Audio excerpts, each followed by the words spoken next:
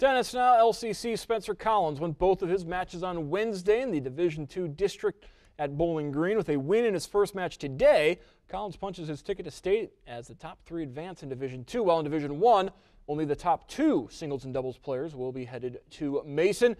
Action moved indoors to Perrysburg because of this morning's rain. Division I singles, Wapakoneta's Emerson Hager facing St. John's Rajiv Langwani. First set, Hager wins this point, but he would fall 6-3, 6-3. Division I doubles, Finley's Jake Elbin and Logan Sullivan taking on St. John's.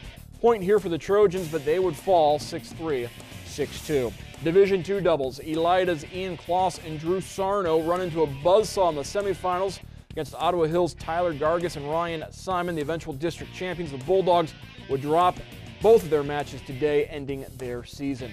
Division II singles, Ada's Zach Beechler facing Lexington's Christian Zupan in the semis. First set, Zupan return into the net. Beechler wins that set 6-3.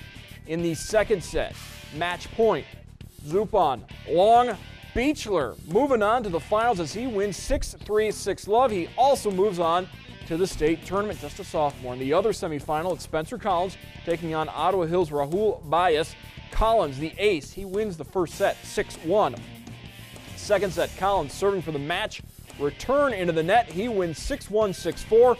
Collins also state bound. We caught up with both Beechler and Collins following their semifinal victories.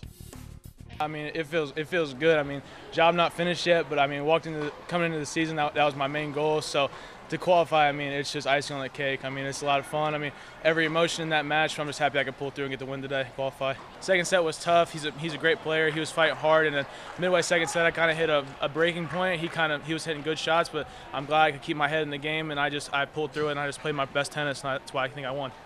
I mean, I was surprised I got to the semifinals of districts, and I knew coming into today, even if I got fourth, I'd be fine. And, you know, I'm only a sophomore, but to punch my ticket's great. I was down 15-40 on my serve and came back and won the game. Right when he hit the shot, I knew it was going to go out. And, yeah, it was great.